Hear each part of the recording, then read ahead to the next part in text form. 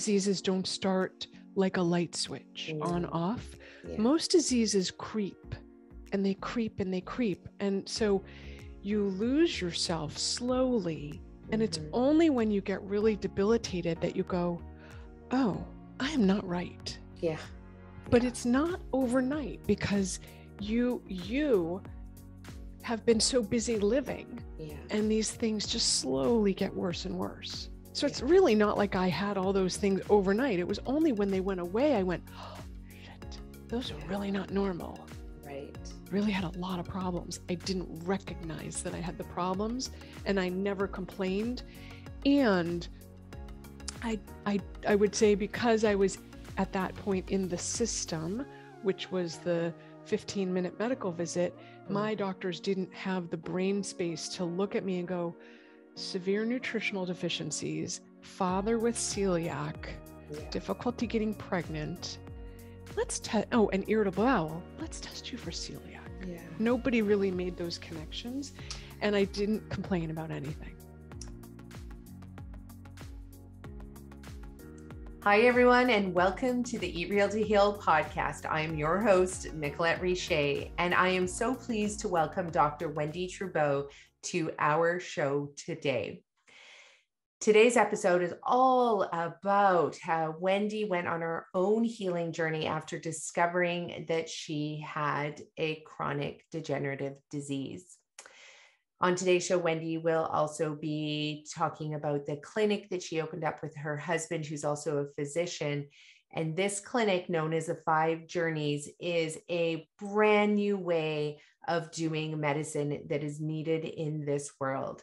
It is a membership-based wellness organization that incorporates functional medicine and a unique approach to what they consider to be the 5 core aspects of health: physical, chemical, emotional, spiritual, and social. And that you can complete all of these 5 journeys with a beautiful comprehensive plan for vitality and wellness. Now, on today's show, we also go beyond talking about 5 journeys to discuss so many topics. We're going to need 3 episodes just to be able to cover everything that Wendie has to offer. We discuss preventing chronic health diseases. What are healthy vaginas? The symptoms of chronic disease, trying to get pregnant, raising healthy kids, and more. So I hope you enjoyed this show. Definitely listening to the end. And please share this episode with everybody that you know, because if people are out there that are suffering from a chronic disease and their existing medical doctors don't know anything about the power of food or the 5 Journeys method for healing and recovering from these chronic degenerative diseases, they need to know individuals like Dr. Wendie Trubow and her husband, Ed, both physicians that are providing a whole new method of healthcare.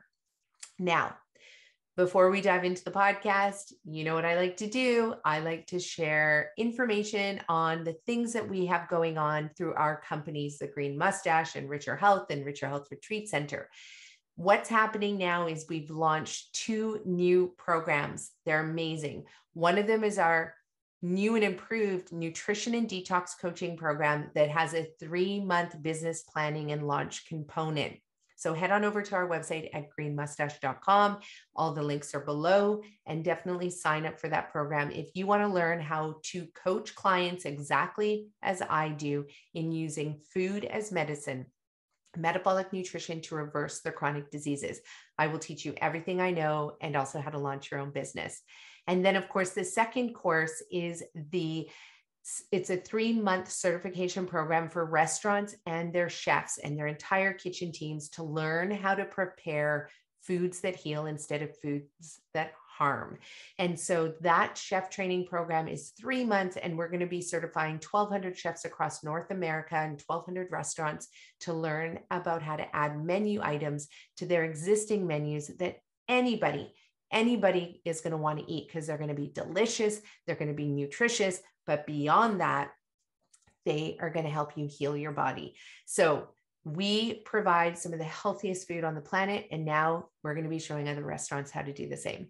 So sign up for those 2 courses. And if these programs aren't for you, no problem. Why don't you just send them along, pass on the links to people you know that are looking for a career shift, that want to add this to their existing portfolio, and you can help somebody launch a brand new business and improve their existing business.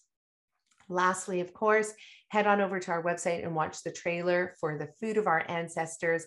Our documentary will be coming out after next year as well. We have another new documentary. It's a 20-minute short doc that will be coming out in hopefully a few months. It's just going out to the film festivals right now. And once it's back, it can go live. And that is grounded in my roots. So stay tuned for that. You definitely want to go over to our website and get on the wait list for both of those documentaries because you're not going to want to miss them. Okay, everyone, see you at the end of the show. And here is Dr. Wendie Trubow. Hello, everyone, and welcome back to the Eat Real to Heal podcast. I am your host, Nicolette Richet, and I am so excited to have Dr. Wendie Trubow on our podcast today. Welcome, Wendie. Thank you. Great to be here. It is wonderful to have you. I love the sunshine in the background. Your book is yellow. The flowers are yellow. I'm covered in snow here in Pemberton, so I'm craving a lot of sunshine. So I feel like you just brought that into my world today. So fake it till you become it, right?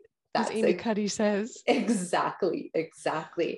So we're going to be diving into a lot today because we're going to be talking about toxins and getting dirty, but maybe not too dirty. We're going to talk about potentially sex, vaginas, so many different things because you are a gynecologist, which is very exciting. Because there are a lot of women out there that are suffering from a lot of reproductive issues. They're suffering from a lot of overproduction in the vagina, not the right bacteria, and everything. So we can dive into that soon. But I want to get into just what made you decide to become a doctor? Well, okay. So the formal answer is my dad's a doctor. My uncle's a doctor. My cousins are doctors, and I'm Jewish. And so basically when you're Jewish, you have 3 choices for career. You can go into law.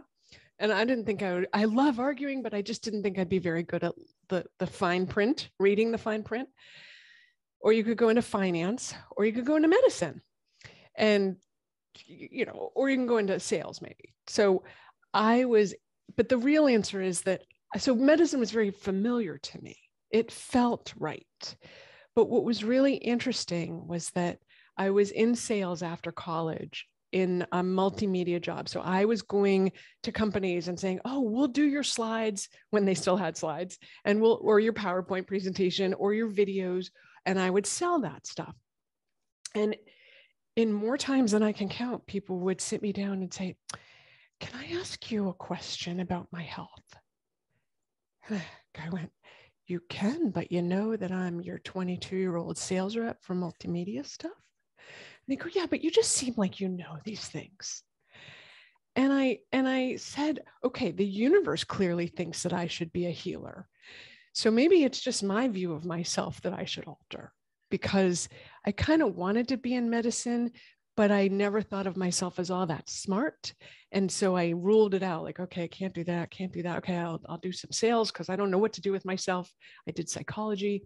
And I had to really let go of this idea that I'm not who I think I am. I should listen to the universe, because the universe is so powerfully saying, go be a healer.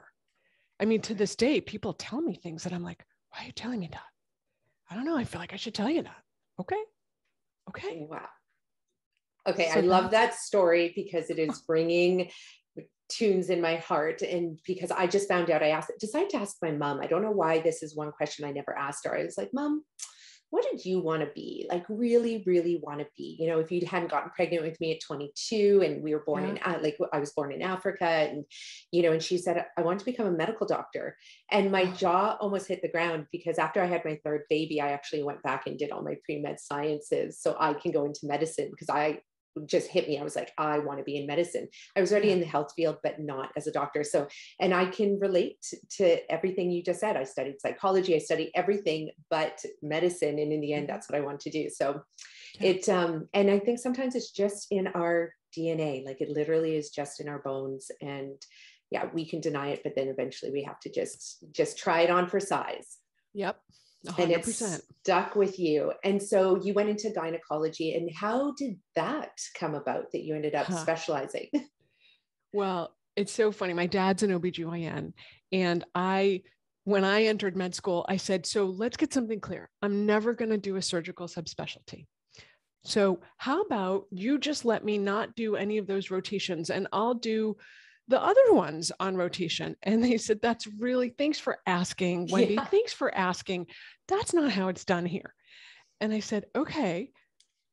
So I have to do those rotations. They said, yes. I was like, okay, fine. So I did surgery and OBGYN at the very end of third year because I knew I wasn't going to do either of those specialties. And so actually OBGYN was my last rotation.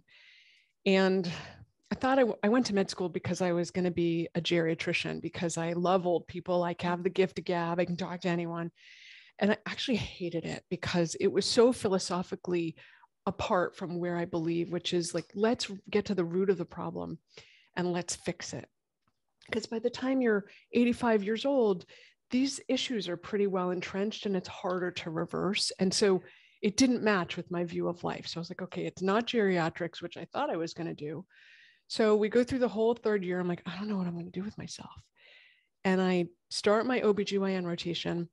And, Boston's a small town. So everyone kind of, like, a lot of people knew my dad. And I wasn't at the hospital he rotated at, thankfully, because that would have been so anxiety provoking.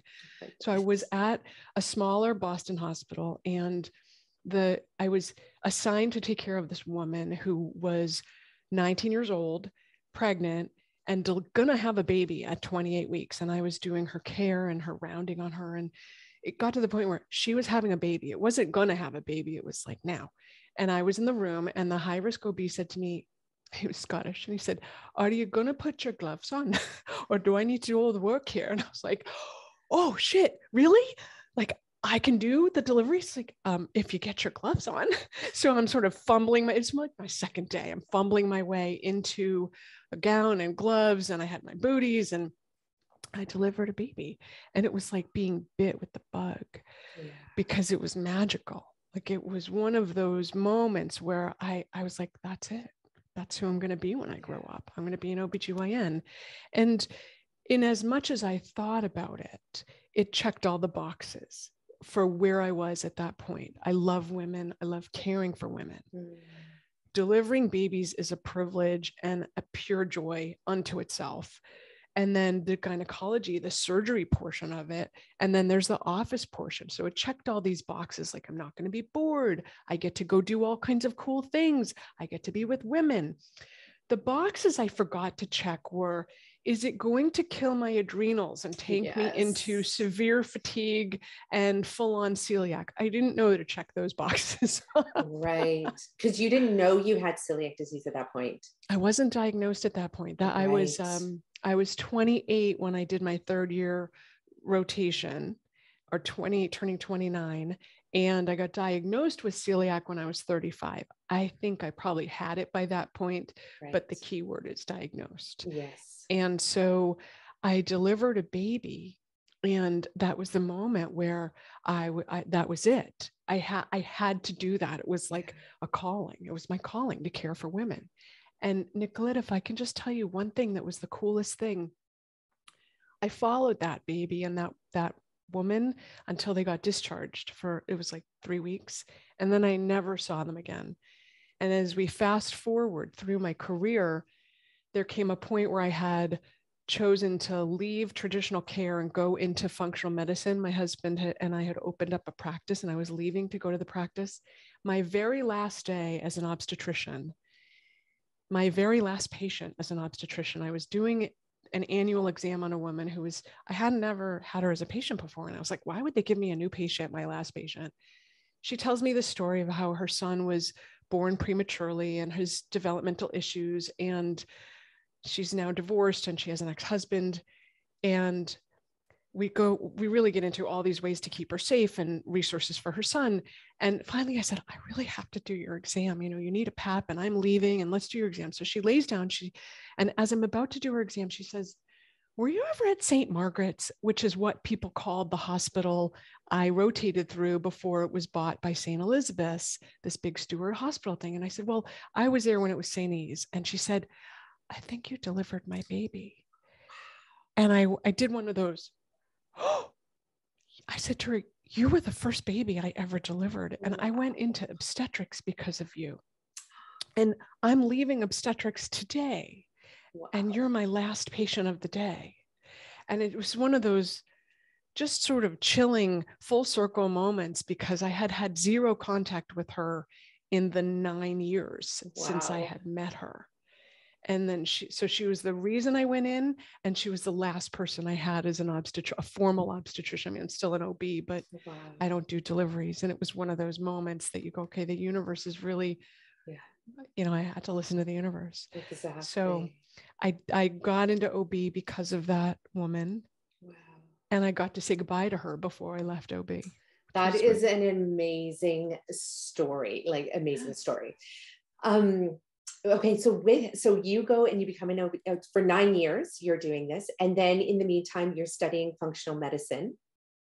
Right. So in the middle. So there's two parts to my sort of health story, and then there's one part to the going to functional medicine. So when I had difficulty getting pregnant with my first child. Now I made up for that because I got 4 children. Yes. Clearly didn't have any more problems, but I did have difficulty getting pregnant with my first child. And she was a severely growth restricted premature baby.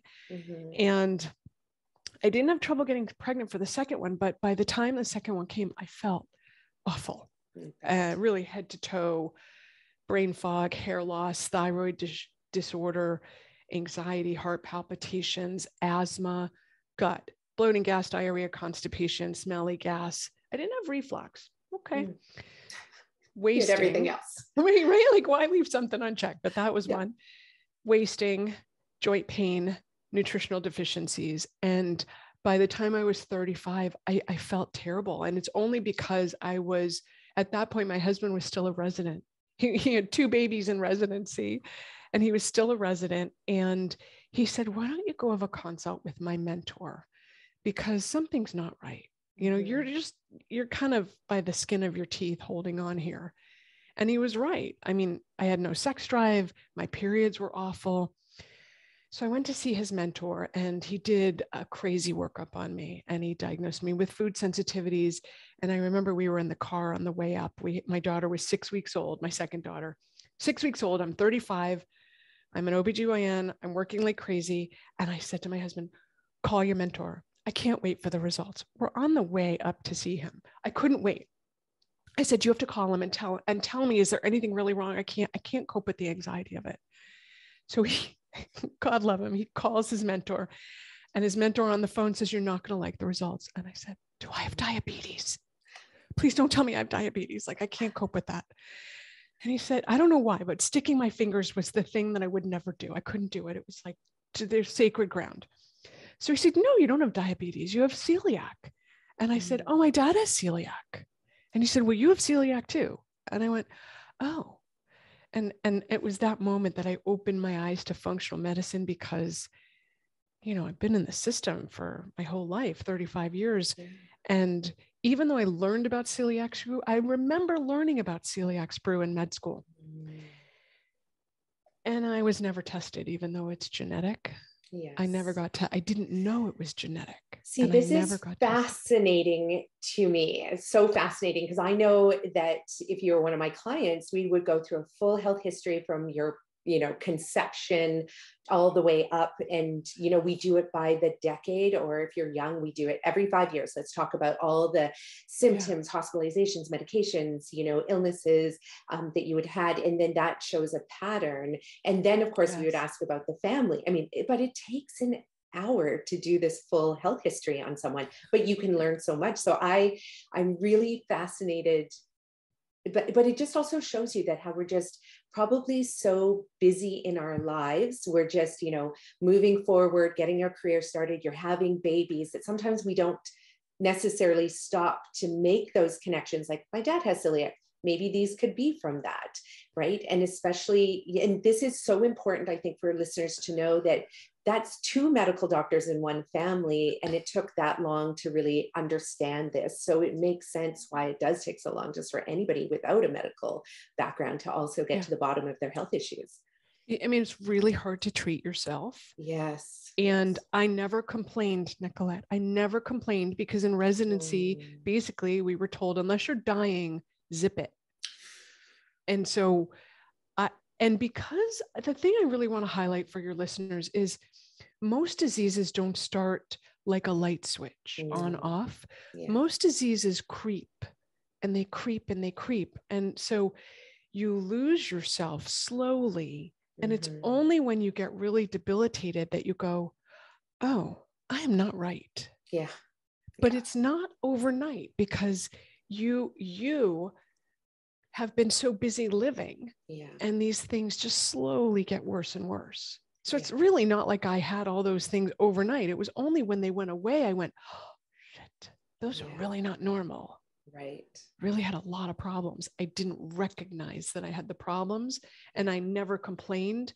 And I would say because I was at that point in the system, which was the 15-minute medical visit, my doctors didn't have the brain space to look at me and go, severe nutritional deficiencies, father with celiac, difficulty getting pregnant.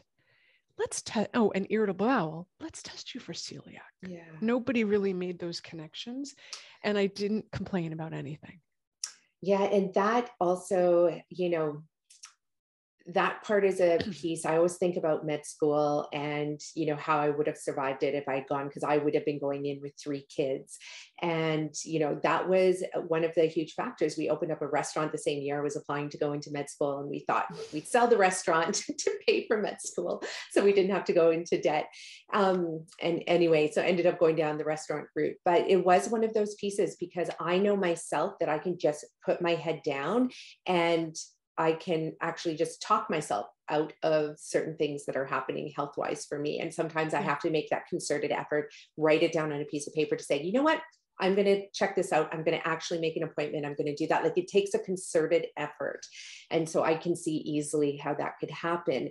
Now, also, one of the other pieces that I think is just really remarkable about this story is that you had an angel because of the fact that your husband had this mentor. And I'm assuming he was trained in functional medicine. He's a functional medic. Yeah. His mentor was a early functional medicine doctor in the Boston area. So one of the early founding guys who's been around for years. Yeah. So that was an angel right in the right place at the right time for you, because of the fact that we know a lot of people who do have Crohn's disease, celiac disease, a lot of them don't get diagnosed for a very, very, very long time because it can look like so many other things. And to have a functional medicine doctor on your team who's going to say, let's look at nutritional deficiencies, let's look at history and health symptoms and everything, that's amazing. Yeah. And I would say, if you're listening and you go, oh, could I have something like that? Okay. If you are Irish, Italian, or Jewish in terms of your ancestry, you're genetically more likely to have a gene for celiac. So if you check one of those boxes, that's something. If you have a history of nutritional deficiencies or difficulty maintaining yourself, you go, oh, I always have to take high doses of B12 or I drift down or I need shots. That's sort of a red flag. And then if you have any gut stuff, celiac can be non-gut related. So it can be a lot of stuff. It marauds as a lot of different things. But if you have classic celiac, you'll have nutritional deficiencies. If you have osteoporosis at a young age, you should be screened for celiac. If you're checking any of those boxes, you can be gluten sensitive without the autoimmune component. And that's a huge part of the population. But the celiac is autoimmune in nature. And that you should absolutely be tested if you have any of those things that you're saying, oh, I have that. Right. Be tested. Yeah, no, this is incredibly helpful. Do you have anything on your website that would allow people to go through a checklist like that?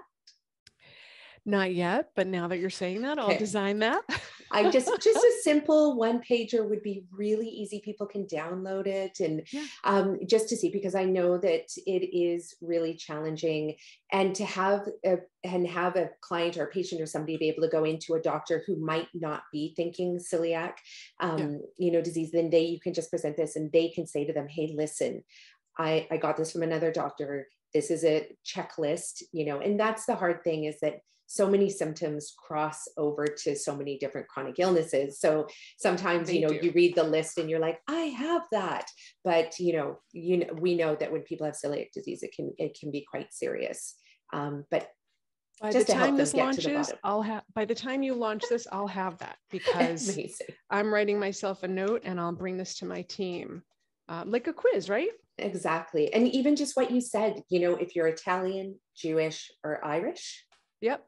Yeah, and this is the part where I love now medical schools are teaching cultural sensitivity, where it's not just looking at the individual as a collection of cells, but actually looking at individuals as being, African-American or, any ethnicity. And we know that certain illnesses, can coincide with ethnicity. So I think this is important training that needs to happen in med school all over, which it's starting to. Yeah. Yeah. 100%. Great strides. Oh, I'll get that launched by the time this launches. So to answer your question, yes, it's on the website. Okay, that's fantastic. Check in the quizzes section. Great. We will drive people there.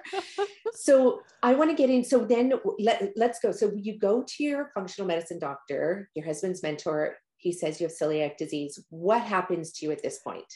Okay. So I was 35. That was 16 years ago. I'm 51. And I was out to do the math up front. So people aren't like, wait, okay, she sees. So I'm 51.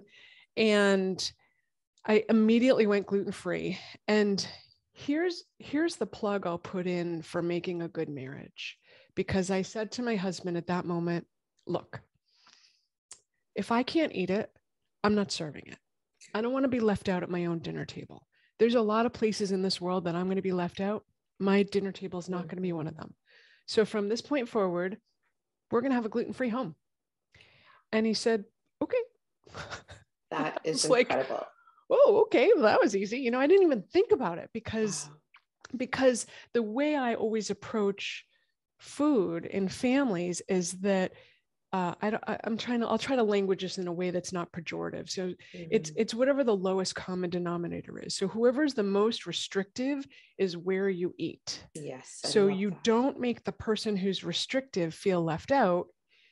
You feed people based on what the most restrictive person can eat. So I couldn't eat gluten, so we didn't serve it. And when one of my kids got dairy sensitive, we didn't serve dairy. So we're not excluding anyone at the table. Everyone's always included. So I went gluten-free. And then, so I will say, Nicolette, I had gluten issues. I had gut issues and absorption issues and signs of celiac for 20 years. Wow. When I was 15, I took iron. Nothing happened. It didn't help. I was anemic. It didn't respond. Then I had B12 deficiencies. I mean, I had deficiencies from the time I was a teenager. So if you have nutrient deficiencies, think of celiac. But I wouldn't have been positive for celiac at 15. I was on the spectrum. I know on the spectrum refers to autism, but I was on the spectrum. And the spectrum goes from no symptoms at all to an autoimmune disease that shows up on testing. But you can be gluten sensitive without having triggered your antibodies and made the final changes in the villi and the gut. So I was on the spectrum at 15 and in my 20s, but really got the diagnosis when I was 35. I'm sure I had it for at least 5 years, if not more. And I see that all the time too, is that when women decide to have babies, I mean, if you're going into pregnancy already deficient, your baby's just going to like lap up everything it can get because that baby is fighting to live. And so you're the host and it actually can be done with you after. But to get to that point, so I see that a lot of the autoimmune disorders get triggered when women are pregnant or in that first year when they're nursing and exhausted and not eating well and not sleeping well. And so it's very common to see that happen. Yeah, it serves as a trigger. It's essentially an inciting event is that pregnancy or delivery. You know, a lot of women have traumatic deliveries.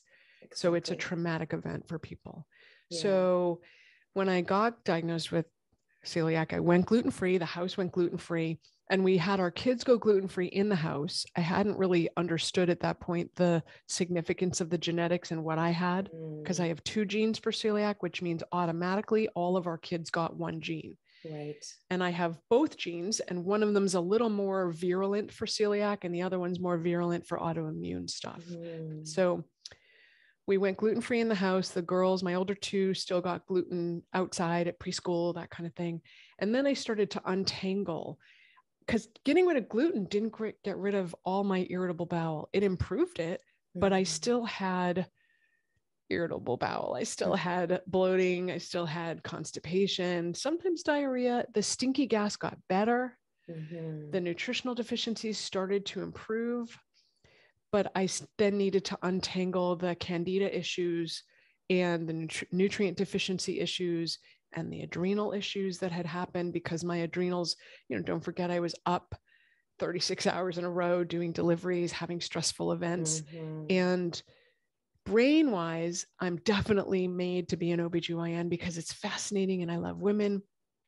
Constitutionally, that's not the best career, because I really should be someone in theory who doesn't work and has a whole staff of people taking care of everything. In an ideal world, that's how I would be the healthiest, because I don't have the best constitution. Well, and because that sleep is going to be critical for you for regeneration, having regular sleep patterns. So it's not just a matter of getting 8 hours sleep or 7 hours of sleep a night. And with 4 kids, I mean, who's getting that, right? And so you have that on top of a career that's very demanding. And I think you've said 2 really important things that I just want to repeat here for our listeners. And one is understanding the career and the lifestyle that matches your constitution. Some people might refer to it, you know, you can do personality tests that actually will highlight your constitution and get it probably pretty accurately to what, you know, somebody like yourself or another medical doctor might actually, you know, design as it, you know, state is your constitution.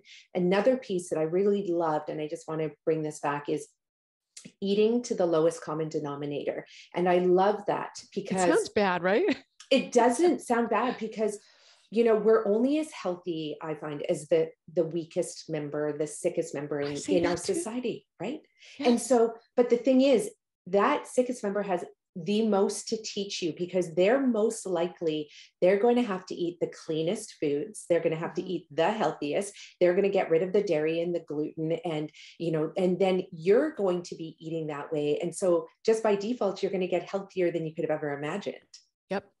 I love it. So it's actually the way to go, because I have a lot of clients too that one member is sick and then the rest of the family members are like, I'm not eating that stuff. And I'm like, maybe, you know, you guys are all living a very similar lifestyle. Why don't you just give it a try and send love to that person who needs it, right? You're showing love by saying, I'm going to eat those same foods as you are. Yeah. I always language it like, we would do that for you. And so we're going to do that for them. And no person gets left out, and nobody deserves to be left out at their own table. Yeah. Look, there's a big world out there. There's a lot of ways you're going to be left out, but not at your own table. Yeah. With your own family. That's huge. Yeah. And as a woman making that claim, because we know a lot of moms can be like, you know, put their health on hold for their family, but it's so important. We put the oxygen mask on ourselves. And then when mama's happy and healthy, everyone's happy and healthy. I always use the card that I say to women when some women will just get the value and do it, but some women need that extra push. And the extra push is, I pull this card out of my back pocket and I say, so you have kids, right? Yes. How do you want them to treat themselves? Because you're role modeling for them how you role model is how they're going to treat themselves. So if you can role model, self-care is important, setting boundaries is important, and valuing yourself as high priority events, your children will model those behaviors. So what do you want your kids to model? And that usually gets women to go, oh my God, there's an opportunity there, right? To level up. Yeah. And so if not for you, then for your children is really the motto, because of course and I only came to this very late. I mean, a couple of years ago, and my youngest is turning 10. So all my kids were already born and starting to grow up by the time I realized, God, if I'm not cared for, ain't nobody cared for. Yeah. But you have a whole nother life to model this for your children, which is so amazing, right? I feel the same way. I'm only just learning that now. I don't know if you have to get that space when your kids are a little bit older and not needing you like 24/7. And then all of a sudden you can put that love back on. And I wouldn't even know how to, how that resonates. And I ask the audience that, like, any new moms out there in your 20s and 30s, and you're hearing this and you're like, not possible, like what she just said, but it is possible. You can do it. And you can start now just in little ways. Yeah. I would say it's not like you're going to flick the switch and all of a sudden build a new life. It's more like in the course of your day, instead of doing your laundry or folding your laundry or washing your dishes, take a few minutes and take a break, take a rest. Yeah. If the little people are down, take a break, read a book, take a nap, step outside, listen to a meditation, because I promise you the dirty dishes and laundry will be there. Yeah. It will be there. Yeah, and still there. 2-year-olds love nothing more than to help you. So let them help, because obviously when you have a baby, they don't help, but leaning on your spouse and leaning on your family and leaning on the babies when they get old enough, it's so meaningful because you don't have to do it all. So I have another project for you, and that's just to write a wonderful parenting book for new moms all about self-care. So you just assign that to your team to get you to, write that book. I'll put it on those. Our next book is, we're signing the contract today to write our next book, which is on menopause.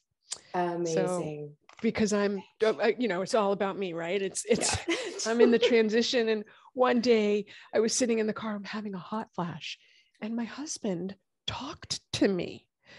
And I looked at him and I said, do you have a death wish? Like, I'm in the midst of a hot flash. What are you doing? Just ixnay on whatever conversation you think we should be having, because it's not happening. Let me finish the hot flash. And then I said to him, God, I'm so sweaty and bitchy. We really need to write a book about this. Yes. But that's the book. That's the next book we're writing, all about how to not do as I did and tear your husband's head off and tell him he has a death wish, but really to navigate the perimenopause in a graceful fashion without losing your body, your mind, or your relationships. That's coming next. So anyway, that's next on the list. And then, probably a new mom's guidebook that can be on the list. When your kids start having babies, you can write that book. That'll be perfect timing. Yes. Yeah, but right? I'm happy you're writing this menopause book now, because I'm going to need it. I can feel that, like, I'm about 3 or 4 years away potentially. Right. It's coming. Yep, it's coming for you. Oh yeah. Probably even faster than that, I bet. Oh my gosh. Okay. So let's get back into your journey. So you are now seeing this functional medicine doctor. You have a plan, like this doctor's writing a plan for you, or what is happening? Is there solutions? He's like, take some supplements, don't eat gluten, bananas you're also allergic to, don't eat those. And, I'll see you later. And I was like, okay. But the good news is I had all the data and I had my husband. And so I saw him, I think 2 more times. And at that point, so that was 2005. And then in 2007 or 8, by that point, I was like, I got to do this. My husband had already opened the practice, and it was down the street from my OBGYN practice. And it was just burning my butt that I could not help the patients the way I wanted to. So the funniest one ever was a patient who's now his patient, but she started as my patient. And we used to call it Vaginitis Fridays, because the itch that you dealt with all the time, by Friday, you were like, my husband, boyfriend, partner, spouse, whatever, they're coming home and I need to have sex with them this weekend and I'm too itchy. So we call it Vaginitis Fridays. So this woman comes in for Vaginitis Fridays. She's got this itch, and God, we see each other every freaking week for like 2 months. And finally I said to her, Kelly, I think you have a gluten issue. Where I pulled this from. I said, I think you should go see my husband. He's literally practicing down the street. And I think you should go see him, because I think you have a gluten issue, but I don't really have the tools to do the workup. And I have 15 minutes with you. I can't do this.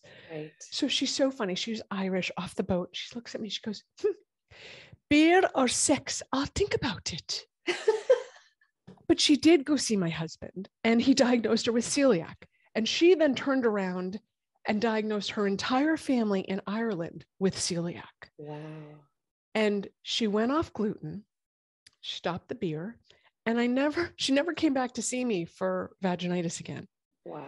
And, I see her periodically when she comes to see my husband, and I'm like, so no more? She's like, no, what do I need you for? He cured me. So that was one of those moments where I was like, I really want to do that for people.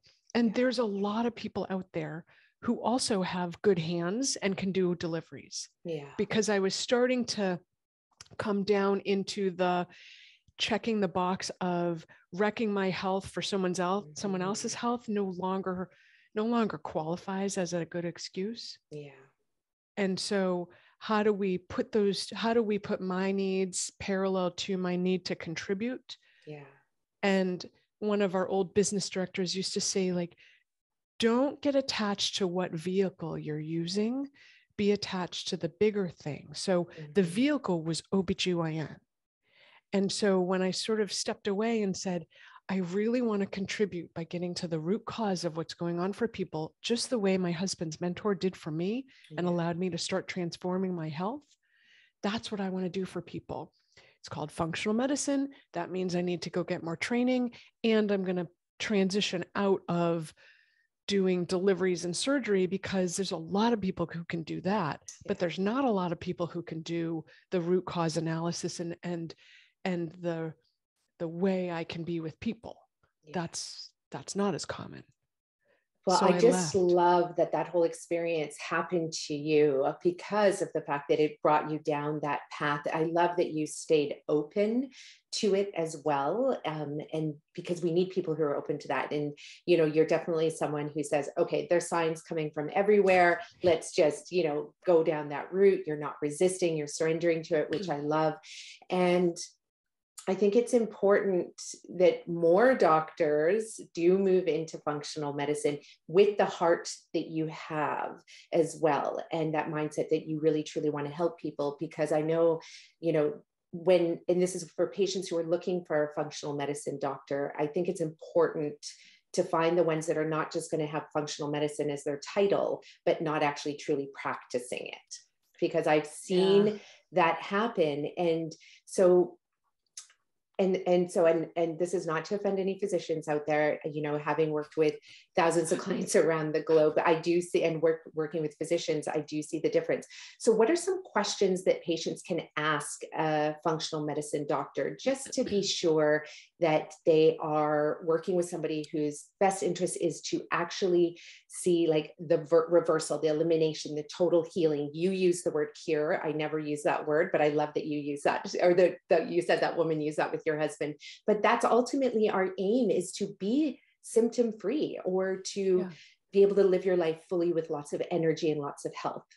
Yeah, 100%. So I think it starts with look at the reviews, right? I mean, in some ways, Dr. Google is not your friend.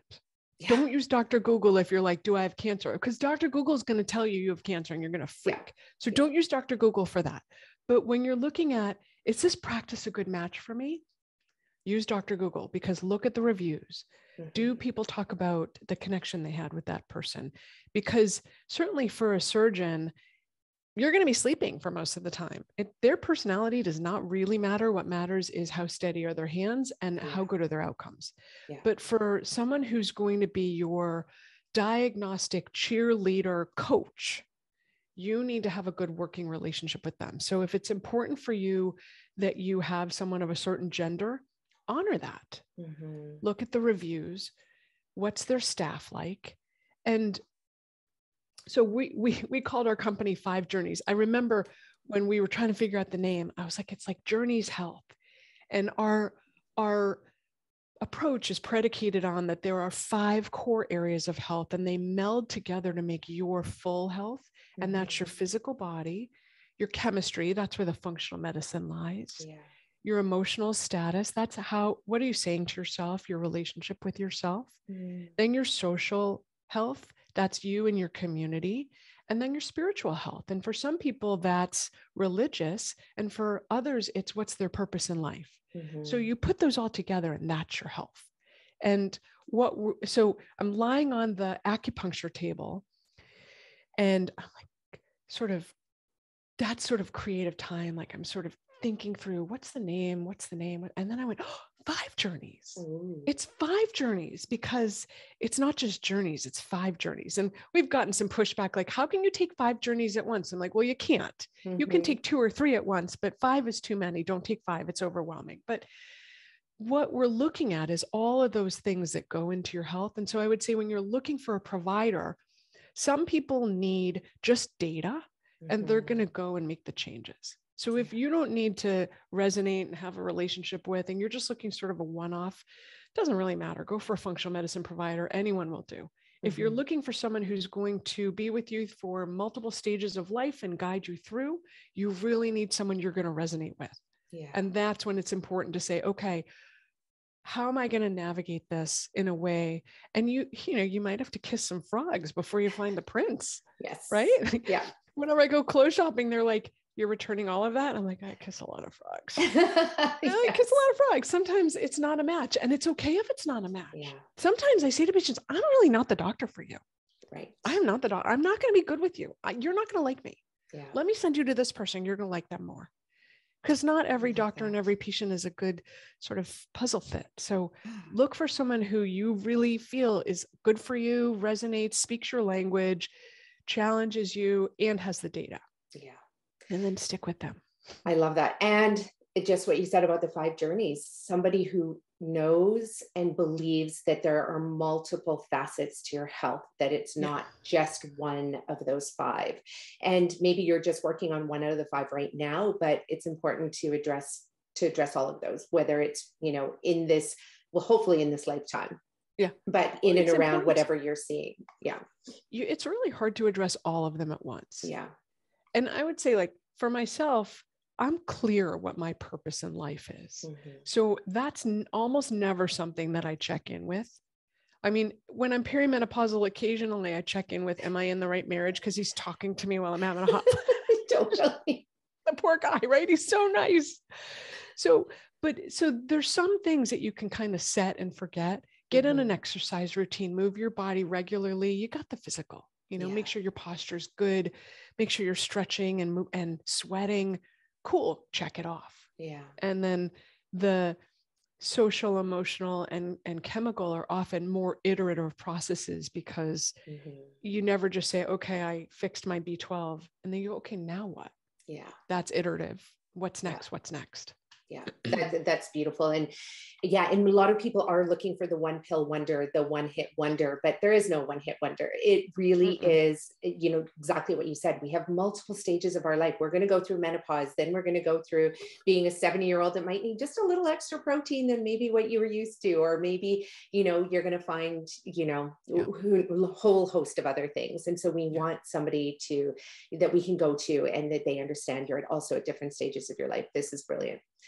So I want to get into your book, because your book, Dirty Girl, I haven't read it yet. I was hoping I'd be able to get my hands on a copy before the interview, but I am going to definitely have this on our shelf. And let's get into that, because there must have been a leap that took place when you moved over into functional medicine. And what are the things that you started seeing? Yeah. So the celiac story is like part 1.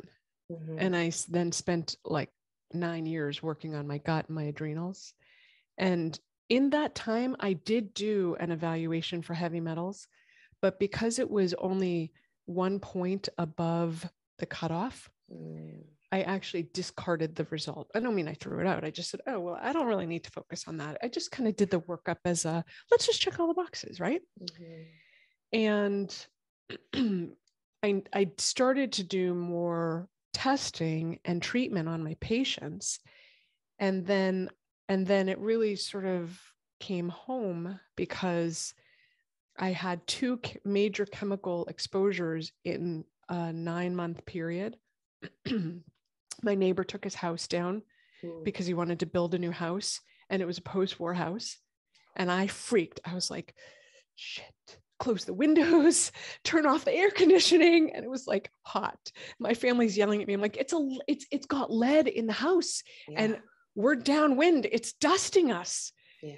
And my hair loss started to creep up after the house. And everyone kind of was like, Wendie, I think you're crazy. I'm like, no, I swear my hair loss is worse.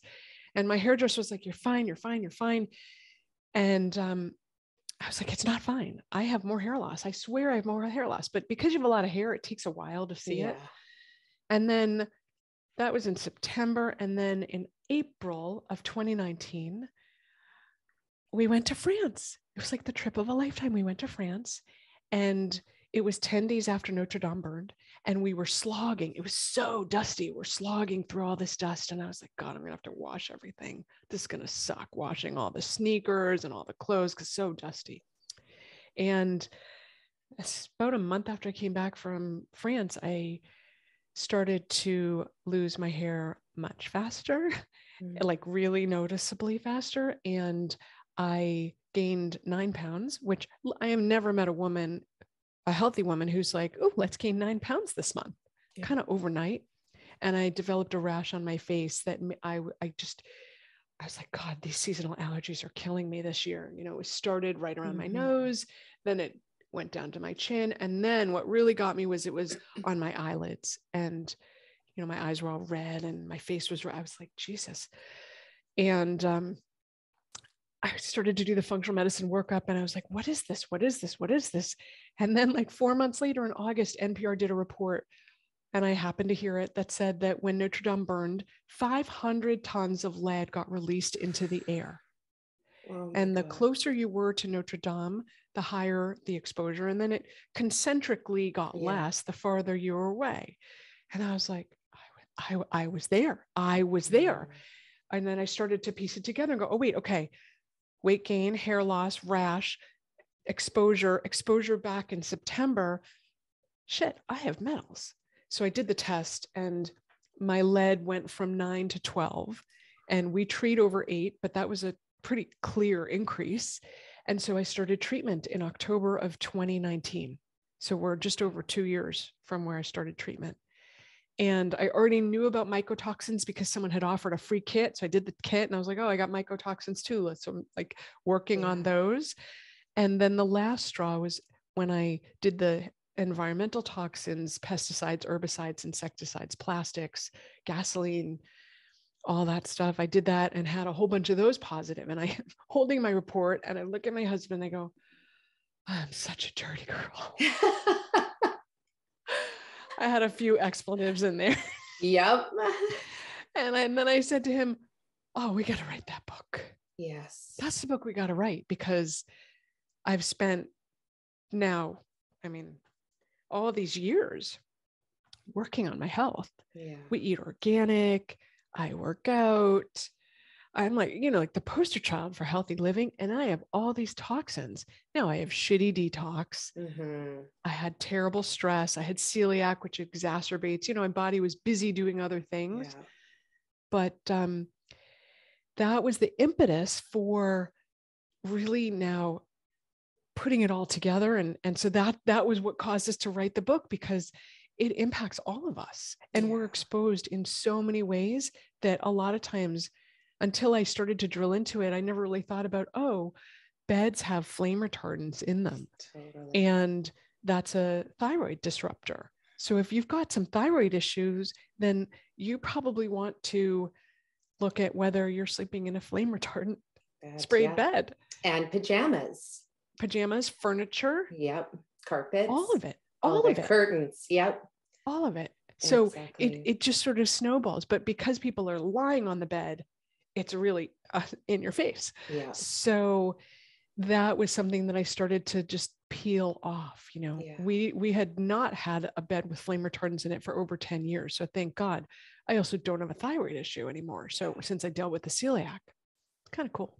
So this is I know there's a lot to unpack. No, but this is really important for people to understand, because there's books out there that are, you know, get dirty, right? We want to get dirty. So people need to understand there's a difference between the books out there that are saying get dirty. They're talking about allow yourself to be exposed to, viruses that are not going to take you down, dirt, bacteria. Like it is, we don't need to be afraid of those things.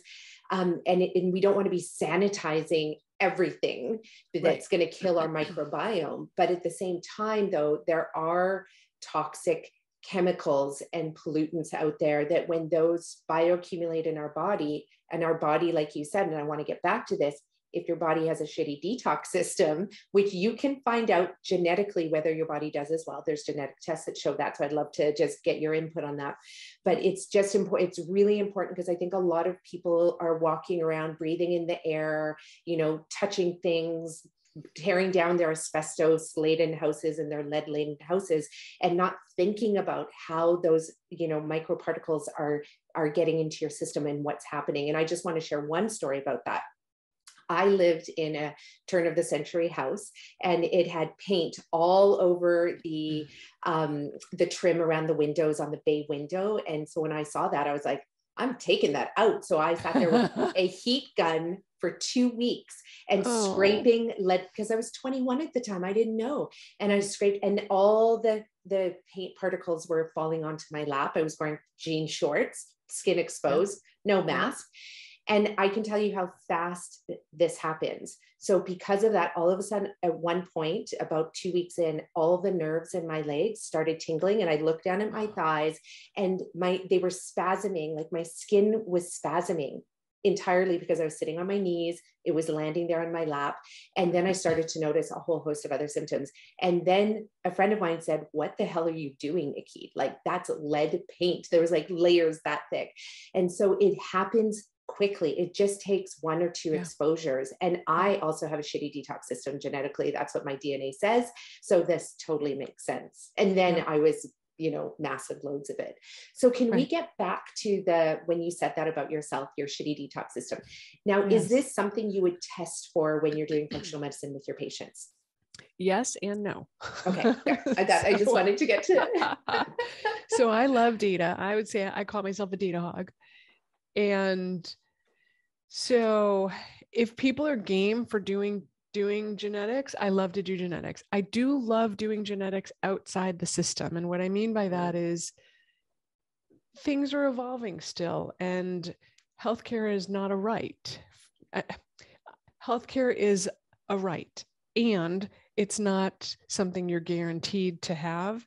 So I never want someone to be discriminated against based on their genetic results. Right. So I always, I always encourage people to do it outside the system. And what I mean by that is 23andMe or Ancestry.com, to do it in a place that's not connected to the system. Mm-hmm. I would do that. You can always go into the system and get testing. So I have a friend whose family member carried the BRCA gene, which is the breast cancer gene. And they were wondering whether they might have it. And I said, okay, first of all, go get your life insurance, go get your disability insurance, like go get your insurance lined up. And then go get your testing out of the system. If it's negative, great, no harm, no foul. If it's positive, then that will serve as the moment for you to say, okay, I want to get into the system because you now need additional testing. Yeah. And so to be smart about it, because they could discriminate against you for life or health insurance if you go without coverage. So there's ways in which you can be discriminated against. So yes, I love doing it, and you have to be smart about it. Yeah, you have to be really smart. That's a really good point as well. We use DNA Power, and then there's another one out of the University of Toronto in Canada, Nutrigenomics, and those two have been really great. And they're very extensive because they actually look at your lifestyle and your exercise and your food and everything, and they'll sit with you and discuss like, okay, well, it's not just the data that's handed to you, it's actually like, what can we do about it? Yeah. And which I find is very helpful as well. But I think that point that you made is really important. You need to understand your insurance system, and which is probably going to be different with every company. So just look into that first. Yeah. So I love getting the data, and I'm not attached to it because, I mean, you can sort of drill down into it and go, okay, you have an autoimmune disease, you feel like crap, and your testing's positive. You have shitty detox. Yeah. You can kind of look at someone and go, I can pretty much guarantee there's the toxins involved here. Yeah. Something's going on. Yeah, no, and that's true. I mean, and you see these patterns over and over and over again with people, especially like you said, you had been eating well, eating organic, you had been treating your body well, but then meanwhile you have these symptoms, and that's often a sign, because some people, you know, are going to show up and they've never eaten a vegetable. Like I have clients that literally have never eaten a vegetable. I'm like, let's just start with that, or let's just start with trying to go to bed and get more than 4 hours sleep a night, or, you know, sometimes those things are a very quick fix because your brain's detoxing while you sleep, which is phenomenal. So when you did this, so then once you get these results back, you went through and you started to detox your body. Did you start to support your body in that? Yeah. So let me say one thing about this, Nicolette, because you just brought up an amazing point that's really like earth shattering, but people might have missed it, which is detox is what I'll call a higher order level behavior. So detox doesn't occur when your body is in fight, flight, or freeze or survival. So if you haven't addressed, it's like Maslow's hierarchy of needs. If you haven't addressed your safety, your security, your sleep, your movement, you have to do what I'll call the platform behaviors. You have to eat properly, not too much, not too often, not too much alcohol. You need to sleep enough for your body. And most people need somewhere between 7 and 9 hours in bed in order to get the amount of sleep they need. You need to move your body in a meaningful fashion so that you break a sweat 5 times a week. And you, particularly for women, you need to lift weights so that you can be strong as you age, because we lose muscle mass as we age. And you need to not be a stress ball and not be participating in toxic relationships. So if any of those are really blatantly out of whack, you're not going to detox, because what's happening is your adrenals are clicked into survival, fight, flight, or freeze. And it's saying to the liver, guys, we need some quick sugar here. Don't do your detoxing. Don't do anything. Just focus on survival. Your gut shuts down digestion. You focus, you raise your blood sugars. You have this whole cascade of things. A great book for people to read is Why Zebras Don't Get Ulcers by Robert Sapolsky, because it really drills into how does that happen? You know, he explains it beautifully. He's wicked smart. So he's great to read. And so you can't do detox when your liver is diverted to survival. Right. And you just highlighted that, but I really wanted to underscore that, because it's not going to happen without dealing with the platform. So, okay. So now when you get to detox, first, get the data. You're going to have to work with a functional medicine provider, because you got to get the testing. And then it falls into different categories. There's the metals, and the ones you really care about are mold and mercury. There's the mycotoxins, and there's a ton of them. So you want to care about the nasty ones. And then there's the environmental toxicants, pesticides, herbicides, insecticides, plastics. There's that. So I think of them as 3 separate categories. And the reason I do that is that the mycotoxins are treated one way, the metals are treated one way, and there's some overflow into the environmental toxins and pesticides from the metals treatment that we use. But that's its own treatment. So you figure out what you have, right? What's going on? And then how am I potentially getting exposed? What is that? What's filling up the pump? Stop filling the pump. Okay. And then let's drain it.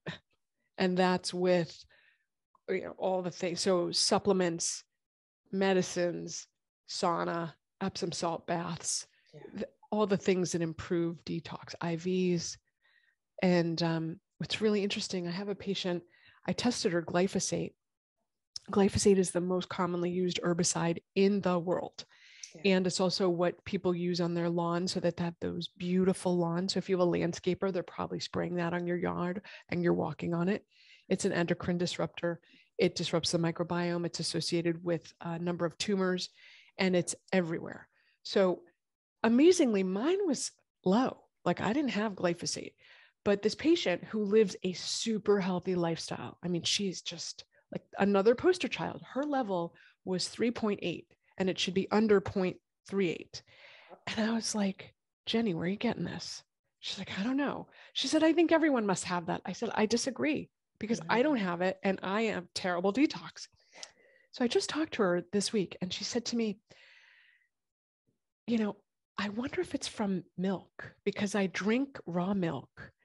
And what comes up here is it's really sometimes hard to figure out the source. Yeah. But she drinks raw milk from farms that are next to farms that spray. Right. So her cows that she's drinking the milk from might be getting glyphosate because of drift. Exactly. It's not that the farmer is spraying, but the farmer next to the farmer is spraying because glyphosate will drift. Yeah. And so it's contaminated. All of the chickpeas in the United States, no matter what, they're all contaminated. Yeah. And then, okay, I'll just address this up front. One of my patients called me after the book came out and said, hummus, my kid eats hummus every day. I said, let your kid eat hummus. Yeah. It's good for them. Yeah. Like hummus or chips. Yeah. Go for the hummus. Yeah. And the hummus will help. Yeah. And the hummus will help Yeah. with detoxify. It's a whole food. It's a real food. There's lots of fiber in there. So fiber. Yeah, it's this careful balance, right? Between knowing the source and thinking what the source is. Because I do see people who'll quickly be like, it's got to be from that. And there are ways to test it. And one way to, that I say, look at your work environment, right? Because this is important, because see if there's been any changes made, if there's renovations, if there's new products brought in, you can check for that. Then you can check in your house as well and see where it potentially is coming from. And then of course you can check your cosmetics, you can check your fridges and your cupboards. There's a lot of places, but the part about the glyphosate that I just really want to highlight is I was just in New York just before COVID broke out, teaching a group of healthcare practitioners how to use food as medicine, how to restore nutritional deficiencies, our Eat Real to Heal program. And I brought up the topic of glyphosate, and not one single one of them knew what glyphosate was. And head here. Exactly. And so I just want to come back to, if you want to find a doctor who cares about toxins in the environment and who maybe knows what glyphosate is, or, just some of the leading things that you talked about, because I know that is one of the things where it's like, oh, don't worry about the mold. You have nothing to be concerned about, but mold is a serious issue. Glyphosate is a serious issue. I wrote the pesticide policy for Whistler on glyphosate to get our municipality to stop using it when I worked in government. And I saw all the Health Canada reports, and it is a very, very serious issue. And so you want to find someone who just has the knowledge of that and is willing to talk to you about that as well. It's important. And I was shocked that people did not know about glyphosate. I was like, oh yeah, there's still work to be done. I think there's a lot of work to be done. A lot. We were just talking to someone who was talking about breast implants, and she said that before breast implants were FDA approved, they didn't have any data on their safety, and they still don't have it because the companies just haven't done the long-term follow-ups. And so there's a lot of things that I would say, trust the government to have handled, thinking, oh, they wouldn't allow that if it weren't unsafe. But there are a lot of things out there that are unsafe and aren't regulated, and the companies may not have your best interests at heart. So it's up to you to, I'll give an example. I grew up, my house, we used Simple Green. And I don't know if you have that up in Canada, but it's a cleaner. And my mom said to me when I was a kid, this is so great. It's so clean. It's really good for the world. It's a great cleaner. And I was like, and it's a great cleaner. I said, okay, I have used Simple Green since I was a child into my adult life, up to about 3 months ago or 6 months ago, I think it was, I went, Simple Green is not clean. Simple Green is not clean. And I'm hoping that they don't feel like I'm bashing them. I don't mean to bash them. It's simply that the brand I was using and didn't think about. The thing to highlight is it's really easy to get in a rut of things that you don't think about. And then you wake up and go, I don't think I would choose that today. Yeah. So what I would say is, as something runs out, your face products, your lotion, look it up on environmentalworkinggroup.org, EWG.org. Look it up. they'll tell you if it's safe, and if it's not safe, that's an opportunity to level up. Yeah. And that's where I'm talking about the constant process improvement, because little changes over the course of a year add up to a huge change at the end. Yeah. And if you look at it at the beginning of the year, like, oh, by the end of the year, I'm going to have gotten rid of all my beauty products and all of my house cleaning products and changed out some of my furniture that I'm doing and changed my clothes, you would feel overwhelmed. So you don't think of it like that. You think of it like, as something goes out, I'm going to level up. And so when I woke up to that, I went, oh, okay. I went to my boyfriend, I have two boyfriends, Environmental Working Group and Amazon. They're really good to me. And my husband's very supportive. They give you everything you need, the information, the gifts. It's awesome. And my husband's he's like, I like those boyfriends for you. Those are good boyfriends. Oh, I love this. I'm going to use that. Oh my gosh. Going to my boyfriend. So my boyfriends give me everything I need. They keep me safe and they keep my house stocked. So anyway, so you just want to level up slowly as you go. Be kind to yourself. It's not going to happen overnight. And if you're like me, you'll screw it up because you're human. Last time I checked, you're human. Yeah. So the trick is not to not be human. It's to have grace for your humanity and think it's funny. Like that moment when I went, oh, I was like, how could I have missed that? And then I went, because it's it's really a relic from my childhood. It's a holdover, right? Oh, and of course. It reminds me of it. But it's like that with food as well. So many people hang on to food because they're like, oh, I used to eat this with my family, and there's an emotional attachment to it. And sometimes I think often you can ask yourself, like, am I hanging on to this because is it emotional attachment?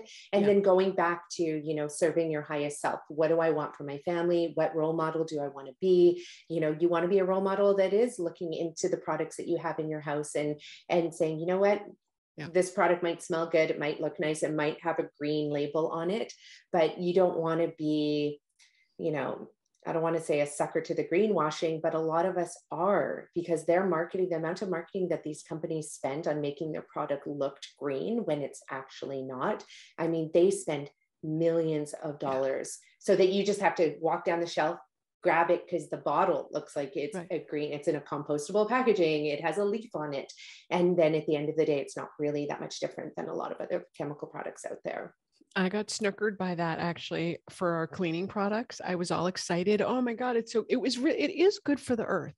It just wasn't as good for us. Right. So the trick is, how do we find something that's good for us and good for the earth? Because I don't think that they're in competition. I think that we really need to get back to what's good for the earth and is good for us. It's in partnership. Yeah. So I often say, use it if you could eat it. If you'd want to eat that, then clean your house with that. Like it's, and it just makes it a little bit easier to make decisions sometimes, instead of getting overwhelmed by like, where do I go? Or until you hook up with your boyfriend, Environmental Working Group, My kids came in the house, God, 10 years ago, they gave my daughter some blue, it was blue, bright blue. She came in with it and she said, can I drink this? And I said, what's in it? Just to try to, not to be the evil parent who is like, hell no. What's in it, sweetheart? So she goes, I can't read that. So I couldn't even read it. I said, I don't think that this is food, honey. Yeah. I don't think we should be eating something that we can't pronounce. She was like, well, that makes sense. I said, why don't we pour this down the drain and recycle the bottle? She goes, okay, done. That's a really beautiful way of doing it, because you are teaching them the skill, which is not to just say what's the right answer. It's actually to go find the answer for themselves and have that experience of, for example, not being able to pronounce the ingredients on a label. And, and also to be able to make the choice that, because I know for myself, I'm like, oh, I don't want to waste that. But at the end of the day, I also don't want to use my body as a trash can. So it's funny. I think I've alluded to that I'm Jewish, and we tend to be very neurotic about food. And God bless my mother. She was not neurotic about food. I don't know how she didn't get it, but she was, we're typically like, if you don't eat, I'm going to be sick and you got to eat a lot. and I made that, so you should eat it. I'm sure kind of all the cultures are like, well, that's not just Judaism. Yeah, right. All the cultures. Why aren't you eating that? Someone said to Yes. me recently, it's just literally this weekend we were away at a conference and someone said to me, it's just a bite. They served, I didn't eat it. They served donuts with a banana. Is bananas Foster on top of donuts? The donuts were not gluten-free. And one of my people sitting at the table said, well, can't you just have a bite? I said, I'd wind up in the hospital if I did that. Yeah. And he's like, just from a bite? I said, dude, I'm thrown off by just scraping my finger on it if I ingested that. Yeah. So that's the amount that will throw a celiac off, and you want me to take a bite? No way. But so even now there's peer pressure everywhere. Yeah.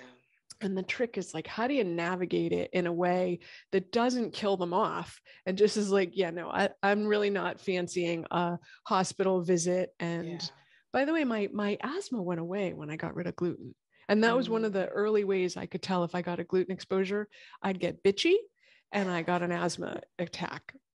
But you're not kidding. When our bodies are triggered and our immune system is triggered, the very first thing I find that's consistent around all my clients, myself, my family, is your attitude shifts. Yep. You become irritable. You don't want to you don't want people in your space, or, you just want to like crawl into somebody's bosom, but there's a massive shift in attitude. And this is something people need to pay attention to. If you're snapping at the barista, check in with yourself and just be like, could I be potentially, my immune system is a little bit hyperactive right now, but I think that's an important first sign. Yeah. It's still now I get irritable when I get a gluten exposure. Yeah. Irritable and this faint headache, not a real headache, just like, oh, do I have a headache? I think I have a headache. That kind of thing. Those are my two poker tells. Right. Now, when I don't eat out that often, but when I do, those are my two poker tells that I watch for. Happens within a half hour of eating. Mm-hmm. And then it's followed by the GI stuff. And then I tend to be okay. But and these warning signs, I think, is another really important point, because everybody's going to have a different trigger, right? They're going to have a different mild symptom that pops up. And I always say, don't shoot the messenger. Listen to the messenger. Mine is my vagina. We'll just get a little bit. We haven't talked about vaginas. We haven't talked. We're going to talk about vaginas. I had to bring but yeah, vaginas, because, it'll just be like, oh, I haven't had a yeast infection in years because I've really changed my lifestyle, but it'll just be a slight, like, is that an itch? Right. What's going on down there? Exactly. And I stop immediately. I'm like, okay, I'm going to make sure I get my sleep, clean up my diet. I'm going to drink lots of water. I'm going to, all the foundational pieces need to go into place. And everybody has that mild symptom. You just got to figure out what it is. And then you just got to listen to it, because your body is talking to you. Yeah, 100%.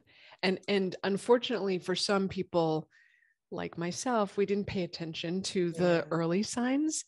And then here's the next concept, which is, how bad is it? Is it bad enough yet? Yeah. Right. And so some people, either because they weren't paying attention or because philosophically it's not bad enough, you got to wait till it's bad enough. Yeah. And I wasn't really thinking of it like that, because that doesn't match my philosophy. I'm like, let's just deal with problems. However, I wasn't paying attention to my body. I just literally was checked out. Yeah. I was very busy parenting, working, surviving. Like so many of us are. And, and it doesn't have to be, spending hours and hours and hours a day, right? Like once you hear this, what you're saying to people, you're sharing such amazing gifts with them. You could just start doing this tonight when you're laying in bed. Do a body scan. Right? Think about like the little things that came up that day for you in your body, and then maybe just take note of it, because this is where I find you don't have to go to a doctor to get data, right? You can collect data on your own and be like, well, it's actually been 6 months of my lower back really hurting, or it's been 6 months of this ongoing little tickle in my vagina that's not a good tickle, like it's not from my vibrator. It's exactly. Like off. Exactly. Or that slight little headache. And then you just take note of that every day. It takes you a couple seconds a day to do that. And you'll start to see that you've collected enough data to show you there's something probably going on that needs to be addressed. Yeah. I always say that pretty much every part of your body should be invisible to you. So your gut should be as invisible as your elbow. People don't, nobody comes in. Well, I'm a gynecologist, so people never come in complaining about their elbow. But if I were a G, but I kind of go head to toe, anything hurt, blah, blah, blah. Nobody's ever like, yeah, that. People are like, south of the border is really bothering me. Not normal. Okay. Yeah. So it should be invisible. All of that. You shouldn't headaches are not normal, and they're not a deficiency of Tylenol. Yeah. No, exactly. It makes it worse. Yeah. Exactly. So so I want to get into what's contained in your book. So we're going to do that because I feel like I can talk to you for hours. There's so many. You and I have a lot of similar things too. So yes, I'm so happy we're chatting, and yeah, we should talk about the book. Okay. Well, we should talk about the book, but let's dive into the vagina. Okay. No pun intended. Let's just do it because you are a gynecologist. So what are some of the common things that you are seeing in women? And I love that you said it's not normal. So what are these things that women should not be living with that they are living with daily, trying to treat daily, over the counter stuff? Okay. So let's go back up a step. Anything that your body interprets as toxic is something that you have too much of. Mm-hmm. It could be food. It could be partying. It could be alcohol. It could be sugar. It can be toxicants like metals, mycotoxins, environmental pesticides, all that. So for the vagina is essentially the mirror for the gut. So whenever someone comes in and they've got discharge, discomfort, itching, burn, smell, recurrent yeast infections, recurrent BV, all of that to me is the warning barometer that the gut's out of whack. That's all it is. It's one of those, I go, oh, okay, your gut's out of whack. Cool. You have a food sensitivity. Maybe there's some dysbiotic bacteria. Maybe you don't have enough of the good guys. Maybe there's some yeast in the gut, but basically the vagina is going to do what the gut's doing. Mm-hmm. And women always go, but my vagina, I'm like, we're going to get there. I promise. I promise. I'm going to fix your vagina. Yeah. But we got to go upstream because the vagina is the barometer. It's not the determinant. Yeah. It's the responder, not the driver. So it's a passenger. That's what it is. Yeah. So whenever the vagina is out of whack, I'm looking upstream because it's a passenger. And then other things women can deal with are, anywhere in the menstrual cycle. So bad periods, heavy periods, too frequent periods, painful cysts. You should have cysts. Let's get clear. You should have cysts because if you don't make a cyst, you don't ovulate, which means you can't get pregnant. So it's a good thing to have cysts, but you shouldn't have a ton of them at multiple times throughout the month, and they should go away and then come back every month. So they're cyclical. They don't want to be the kind of cysts that are growing. Yeah. No, those are not normal. They shouldn't have anything except water in them. They shouldn't have their cysts that kind of have like bone and teeth, and those are pretty gross. Hopefully you don't have those. They're called a dermoid, but those aren't normal. Those need to come out. Yeah. So anything in the menstrual cycle that's abnormal can be a barometer for, hey, something's going on here. Mm-hmm. If you have difficult transitions, PMS, if you're thrown off by your periods, all of those can be barometers that indicate that something else is going on. We're looking up at the gut and the rest of the system, the adrenals, the thyroid, those will throw off the periods. Yeah. And then infertility or impaired fertility. I just really despise the word infertility because it implies something about women that I'm not willing to get to. I'm like, you're fertile.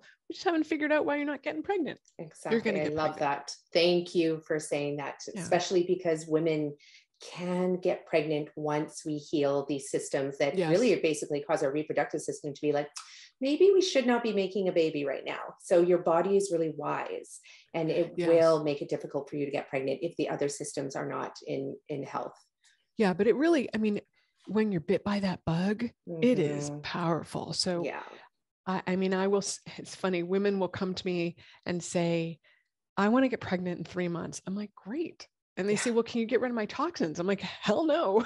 Right. It takes way longer than 3 months. If you've been bitten by the bug, go have a baby. Yeah. Because denying it is a painful experience for women. So if they're bitten, go do it. And I promise you the toxins will be there. Yeah. They're not going anywhere. Yeah, totally. No, that's a good point too. And just for, women who are listening to this, anyone who's listening to this, any gender, if you have friends, family that, want to have babies in the next, let's say, however long, tomorrow, in the next 5-10 years, just start now with cleaning up your system, start now with reading Dirty Girl, applying what you're saying, because you want to give your body the best opportunity to be the beautiful host for that next baby that's going to enter the world. So start now. Yes, 100%. And let's talk about, so the book, you asked me to talk about it. And then I went off on some tangent about the vagina, but okay. No, but I love what you said about that too, because it reminded me just of a book that I want to share with people, that it's called Living Downstream by Sandra Steingraber, amazing biologist. But she talks about, look upstream and let's look at where all the toxins are coming from. In her case, they're environmental pollutants coming from literally up the valley, upstream of your town or your community or state. But this concept, you can apply it to your own body, like you did, like your vagina, your mouth, your ears, your skin can be the downstream effect of what's going on upstream. So let's get to the root cause. So I think that's 100%. Just huge. But let's dive into your book. For sure, because I want people to know what your book is going to entail. I know they're going to want to go out and buy it, but let's dive into that. Perfect. It was a blast writing this book, because it's all about me, right? Like you get to be completely self-centered, but it's really about taking all of the things that I was suffering with and putting it into a roadmap of how do you figure out what's going on for you? How do you address the potential areas that you aren't even aware that you're being exposed for toxins? How do you do those things in a way that's not going to make you nuts? Because one thing I'll say is, if you've listened to the interview and then you read the book, you go, oh God, it sounds like her. Well, because it's me. So when the most important thing is, I started this process already having worked on the basics, the food, the sleep, the exercise, the relationships, the making sure that my relationship with myself is healthy. I've been doing this work. I'm 51. I've been doing a lot of this work for years.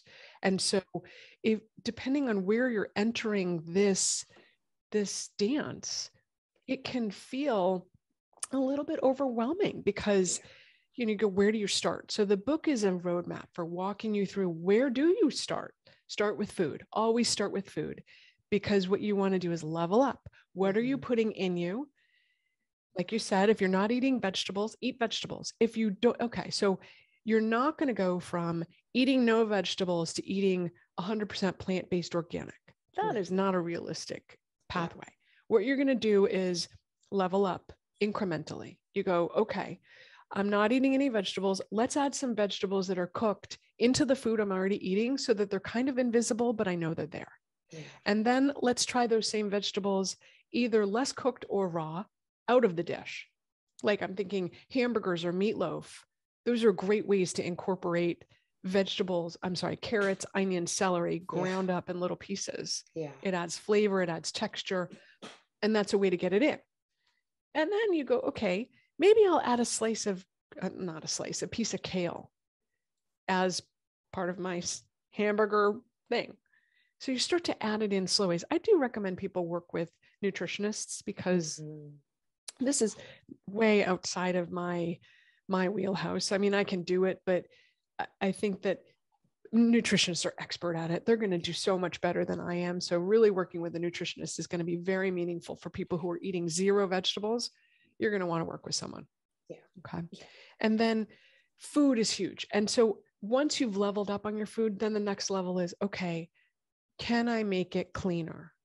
Grass-fed, organic, grass-finished, no pesticides, local if possible. We always debate, what's better, local versus organic? Because we go back to what's good for the earth is, if it's got pesticides, you got to get rid of it. But if it's local, it's not destroying the earth. So there's some ebb and flow there on what's best, and you'll make your own choices, right? The most ideal would be local and organic, but can't always get that. I live in Boston. You said there's snow where you are, and there's no snow, but it's cold. There's nothing growing. Yeah, no, and it is one of those things too, that get out there and develop relationships with farmers. Like if you are used to hopping on a plane and going to Hawaii for a vacation, you might want to do a staycation where you travel around and visit the local farms, just outside of the city that you live or in your community, and get to know your farmers, and then start asking them questions. And you'll find out that a lot of foods store well into the winter. They're willing to deliver it to you. There's CSA boxes. There's, you'll find that there's actually a lot of food within close proximity to you, even if you're in a cold climate, and the farmers are already doing the work for you. You just need to get to know them. Yeah. We bought 2 seasons ago, we bought a cow for the first time, and it came prepackaged. So people are like, you bought a cow? Did you have to? I was like, no, it came in packages labeled, but we called the cow Bessie. I don't know if that's really her name, but we called her Bessie. And good name for a cow. And it's the best tasting meat I've ever had. Right. And it's markedly different. Yeah. And so we're at my farmer actually emailed me today saying, hey, you ready for more? And I was like, yeah, bring it on. And that's the best relationship for farmers as well, is when they can sell direct to consumer. It's better for them. You form those relations. You can even ask farmers to grow things for you. We have a collection of plant-based whole food restaurants you could walk in there.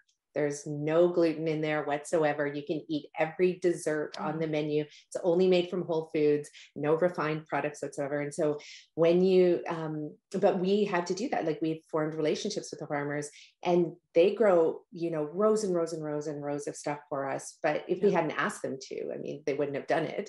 So they're willing to help you meet your needs, because that's what farmers love doing. They love growing products. Growing food that you'll eat. Yeah. And that's the goal. Yeah, they're excited by that. So don't be afraid to ask. Yeah. So I always recommend people start with food, because that's something you do 2 to 5 times a day, depending on what you do. And food's really critical for your health, and can both help you not fill the pump of toxins. And if you eat foods that will increase phase 2 in your liver, it can also help you detox from toxins. Yeah. So food's the platform. Yeah, that's amazing. And then we go through, what are the things that you're putting on your body? What kind of products? What are your beauty products? What are you cleaning and then the third category is, what are things that are around your body? That's the things you're cleaning your house with, the scents you're using, perfumes, the furniture you're on, what you're spraying your yard with, what paints are you using when you clean your house. All of these things make a difference. Yeah. And so the book kind of systematically walks you through, what do you do? What can you do here? What can you do here? What are possible ways you might recognize that you're being exposed? What are some top tips? Every chapter has the hot top things to focus on. And then at the end of the book, we put it all together and we give you a checklist. And so it's really about, how do you transform your life? And again, it can feel overwhelming. So go slowly. Don't try to do it all overnight. Just take one thing at a time. One of the moms I'm in the carpool with found out we wrote the book. She goes, okay, I'm reading it. I ordered it. I'm reading it. I'm on the part about stress. Ooh. Someday I'm going to be like you and our mutual friend. I'm like, what are you talking about? I totally stress too. I just work on it. She goes, I'm going to meditate every day someday. I'm like, you have a 3-year-old and a 5-year-old and 2 other older children. Yeah. Of course you have a lot on your plate. So it's like, be nice to yourself. Yeah.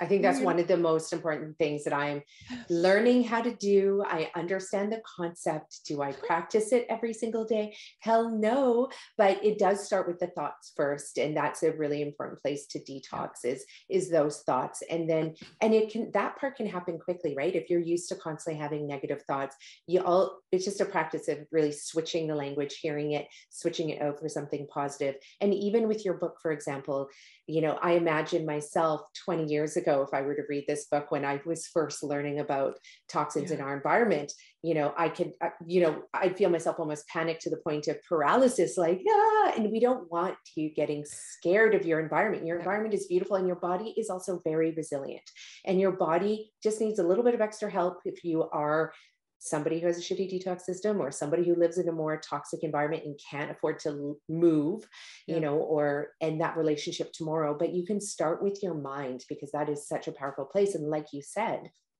just to bring it around to that, just so people remember, if your body is in constant fight or flight, then your body's not going to detox it's going to make it harder for your body to detox. So starting with the mind too is so important. Yeah. And you really highlight something that's so important, because you can have a thought. Let's hypothetically say, oh my God, I'm going to see my ex here. Mm. And that thought sets off a chain of chemical and hormonal events in your adrenals that puts you into fight, flight, or freeze, that shuts down your detox, shuts down digestion, and promotes survival. Mm-hmm. Just from a thought. Whether you see your ex or not is not relevant. It's that fear that you've just created. And so you might see your ex, so the things I'm always looking for, what are the ways we can empower your thought process? So I'm so happy you brought this up, because especially as women, when I feel like I didn't have anxiety until I had kids. And then all I could think about was like, what could happen? What could happen? What could happen? Right. And those thoughts are super disempowering. So I would say any thought that starts with what if is a thought that we want to transform into something else. And there's basically two paths we can take. One path is, what would I do if? My patient said to me, I have two autistic sons. I'm going away for the weekend. What if they burn the house down? I said, Michelle, that is not the right question. The question is, there's two parts, right? What would I do if they burn the house down? Mm-hmm. And the other question is, what do I need to do to prevent them from burning the house down? Ooh. Because your brain loves to think about things and do. Your brain loves action. Yeah. And so what you do is you give your brain a question it can answer. Right. When you ask the what if question, your brain goes down into powerlessness and victimization, because there's no answer to what if. And my 5th grade teacher in elementary school, Jack Shagru, used to say to me, what if a big pink elephant comes and sits on you? Yeah. And I was like, I don't know. He's like, well, stop asking what if questions. Yeah. I never internalized that lesson until about 5 years ago. But what if questions have no power, because they don't give you access to a behavior. Yeah. But what would I do if, or what do I need to do to prevent if, are very valuable questions to ask, because that gives your brain access to behavior. And then you go back in the driver's seat and you're no longer a victim of your fear, right? I would be like, what if I have a 17-year-old, she drives. Yeah, mine too. 17 right? years old, just started driving. It's terrifying. Oh, so the question is not, what if she gets in a car accident? She's going to get in a car accident. Yeah. She's 17. The odds are good, right? Yeah, totally. So that's not the question. The question is, what do I need to do to keep her safe? What do I need to do to maximize her chance of surviving a car accident and not killing anyone else? Yeah. Those are the things. Yeah. So that entails, don't text and drive. Yeah. And here's why, and here's how to avoid it, and making sure that her Bluetooth is hooked up, and making sure that people aren't, God, my teenagers love to be like, look at this. I'm like, I'm driving. I'm driving. Yeah, my kids do that all the time. Right. So to teach their friends not to do that, so that they don't look. So to the tips and tricks to keep her safe, so that I'm not I'm not worried about it. Right. Mm-hmm. Because I did find myself going down that, what if she gets it? What, and then I was like, okay, no, we're not doing this. Yeah. We're going to do another conversation, because that one, I don't really want to be in the what if conversation. It's super disempowering. Yeah. To your kids as well. Like, I know I can go down that route and as a parent, sometimes when we're so busy and we're not thinking, and we'll use that disempowering language. And again, be kind to yourself, right? If you're listening to this now and you realize that you do that, be kind to yourself. That's okay. That's all the past. It's, what are you going to do now with this new information, these brilliant questions? What would you do? And you can also apply that to yourself in all areas of life. Like, as you start to age and, your friends are, getting diagnosed with conditions. And I see this happen a lot. People start to get very fearful, when their family members get sick, and then they're like, what if I get cancer? What if I get this? What if I get that? And as opposed to, what could I do to prevent that? So, and also, what would I do if? I love this. I'd find a functional medicine doctor. I'd find an amazing team. I'd put together a list of, putting all these foundational pieces in place, and which one do I do first? So it's just, that is this whole podcast has been brilliant, but I say that this piece is like a gold nugget that you can take and put in your pocket and whip it out It's every free. single day. Yeah. I mean, the magic is that transformation occurs in a moment. Yeah. Humanity is always present. You're always going to go down the path of what if, because we're human, right? So you're going to go down that path. And so the trick isn't the gold isn't in being perfect. Yeah. That's not the goal. I mean, maybe that's the goal, but the goal I want to be perfect. Me too. That's not the goal. The goal is not perfection. The goal is minimizing the time that you're off the rails. Yeah. And so that goes for the way you eat, the way you think, the way you treat your body, the way you treat others, because we're all going to have those moments we're not proud of. And so there are going to be times you're going to go to a party and you're going to eat something that you know you're not going to feel good about after. Yeah. That doesn't mean you're a bad person. The goal is not to not do that. The goal is to go, okay, I'm going to get right back on my program tomorrow or later today.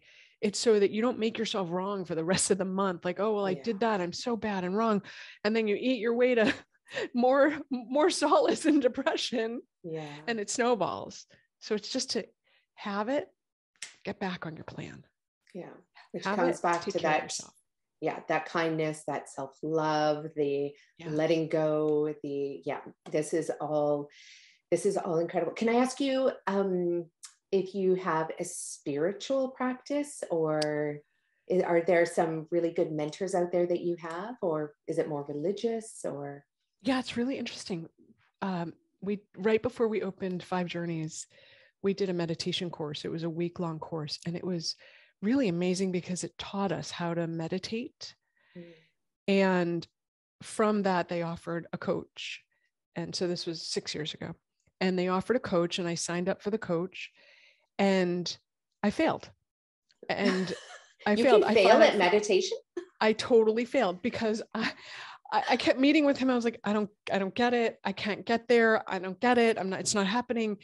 And he looked at me one day. He goes, look, it's not for lack of trying, but you are too tired to meditate. I can't teach you. You need to prioritize rest. And 6 years ago, this happened. And that was the moment where I went, oh shit. Right. Like what got me there wasn't going to get me where I wanted to be. Right. Because I wanted to be someone who altered the world, and I needed to take better care of myself. Even though I was pretty well cared for, I still hadn't yet prioritized what my body needed. I was years out of OB at this point. So 6 years ago, he said to me, I can't teach you. And I interpreted that to mean like I failed. Yeah. I didn't really fail, but like I couldn't meditate. I was not well enough. I was not rested enough. So I have been on a mission for the last 6 years to prioritize rest. And I think that the pandemic's been really difficult for a lot of people. And the thing that I would say that's been so valuable is that I've been able to get more sleep. And so I went from getting 7 hours in bed a night to getting actually 9 hours in bed a night.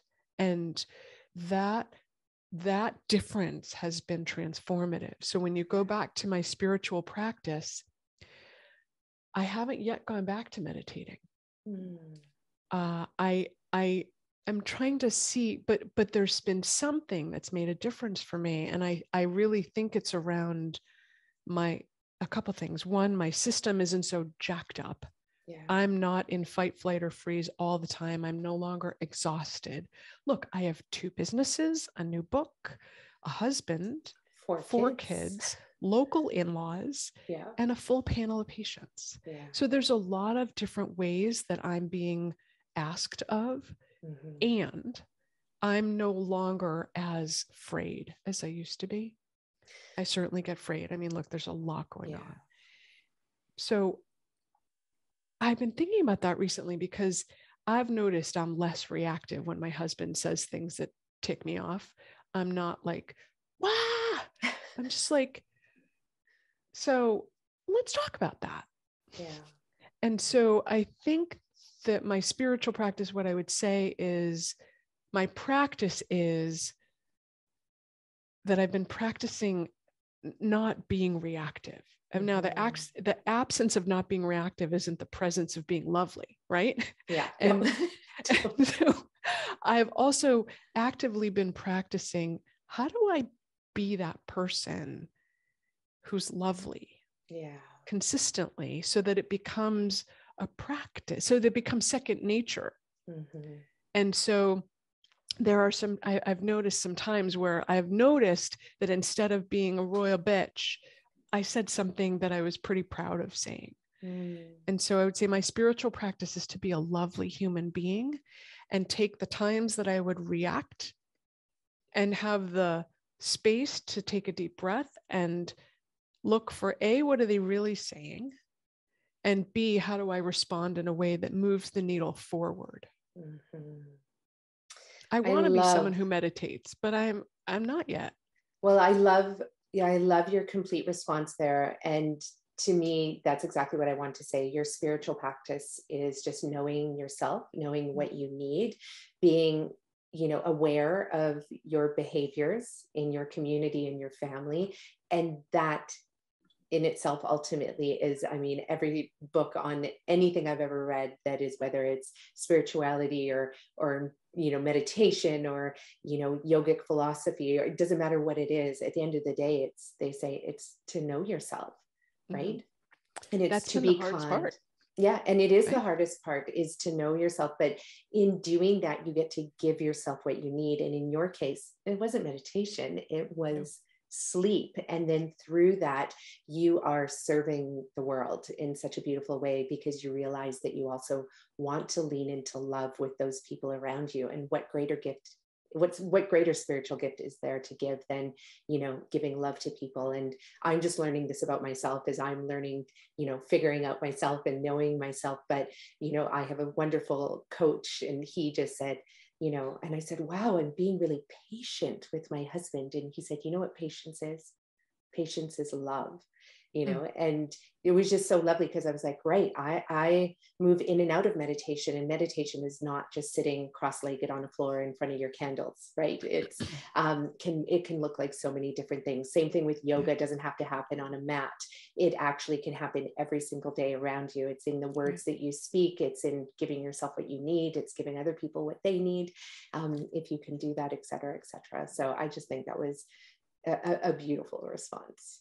Thank you. Sometimes my husband meditates every day. Mm-hmm.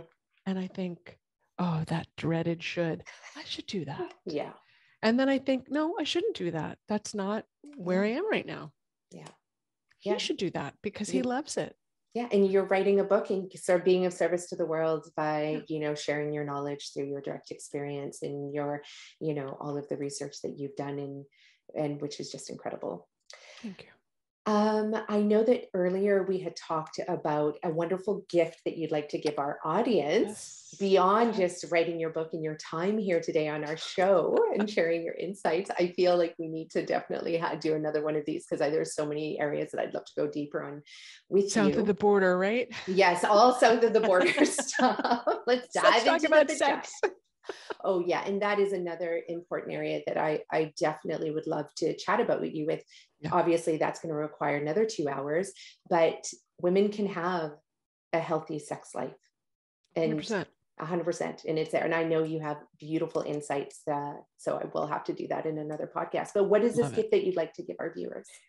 Okay. So we talked about how overwhelming it can feel to level up. And as we were writing the book, we recognized that this is going to create a huge gap for people, because you got all this knowledge of what you should do and then not knowledge of how to do it. So we created a companion guide for the book, which is a healthy living detox guide, which is how do you level up in your life? How do you level up your cookware? How do you level up your makeup? What are the things you're going to do? And it's free. We sell it normally, but we really feel like, how do we get the word out? How do we get people in the game? So for listeners of your podcast, we give it away. And it's 5journeys.com, FIVEJOURNEYS.com/promo, PROMO. You'll need to put your email in, and then we send you the guide. And it's a PDF format, so you can look through it at your leisure. And I think they actually put the links in, so you can go, we recommend ScanPan. So you go right to ScanPan, because we did all the work, so you don't have to, because we know we did this ourselves. We know how overwhelming it can be. That is amazing. And that is the piece that I find needs to accompany documentaries, needs to accompany books. It's the, how do I get started now? Because people will want to get started, and we don't want them just putting the book down and jumping to the next book or the next book. Right. And when you can do this, this is when we actually get results, because people can put it into action. So this is an amazing gift, and people just do it. Download the document. Just do it. Start today. Because for my clients, usually they have to hit rock bottom before they come to me. Bad enough, right? The bad enough moment. We don't want you hitting that bad enough moment. We want you actually being an inspiration for your families and for your community members. And you can do that starting right now. Just little changes every day, being kind to yourself, and just learning, being willing to learn more and be curious and ask questions. I would second that.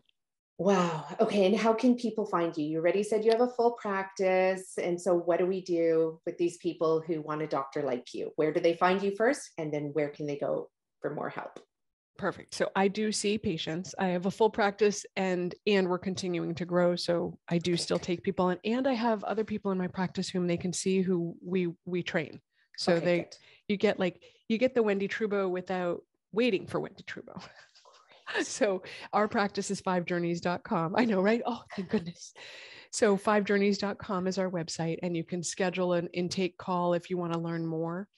And you're not committing to anything. It's just more informational call. And then we have Instagram. We have both 5 Journeys Health, which is our Instagram for the company. And then there's Wendie Trubow, which is my Instagram, where I posted that I met Terry Walls last week. And I was like, #starstruck, because she's my hero. I was like, Terry Walls. So anyway, so that's my personal one. And then we have a Facebook page, 5 Journeys, and we have LinkedIn, 5 Journeys. Everywhere 5 Journeys is pretty much us. That is amazing. Yeah. And for anybody who doesn't know who Dr. Terry Walls is, please go back. I don't remember which episodes it were, but we did 2 episodes with Dr. Terry Walls. Do you know someone with MS, or, I mean, actually any host of chronic illnesses? Yeah, exactly. Definitely follow her incredible stories and her work. They're doing just amazing things. Yeah. Amazing. I have a feeling you and I have the same superheroes. Yes, totally. Yeah. And then the book's on sale either on our website or at Amazon. Either way, you can find Dirty Girl. If you just type in Dirty Girl, you're going to get something that's not related to toxins, just for the record. So you want to type in either Dirty Girl book, or Dirty Girl Toxins, or Dirty Girl Trubow with my last name, something to narrow down your search, because otherwise you're going to get things that may or may not be what you're looking for.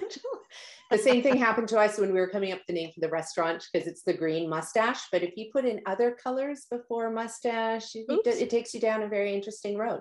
So yeah, same thing. So, okay, that's good. We'll have the links in the show notes for sure for all of our listeners.